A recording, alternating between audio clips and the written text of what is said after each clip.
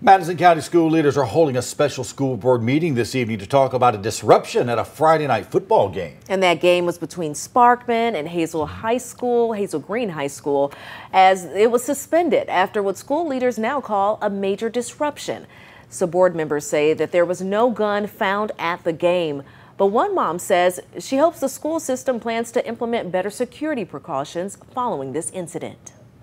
I'm hoping to hear a lot of increased security precautions. I know Decatur City Schools are using a clear bag policy, security searches, weapon detection systems. I'm hoping to hear that something like that is in the works for Madison County Schools. The meeting starts tonight at 5:30 at the Board of Education building.